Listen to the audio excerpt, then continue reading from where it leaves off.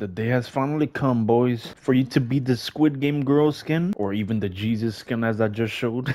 Now it's pretty easy. It takes probably like 30 seconds to do. You will not get banned for doing it. I mean, you can even get an OG skin like this from chapter 1 season 5. The first step, all you want to do is go to your locker.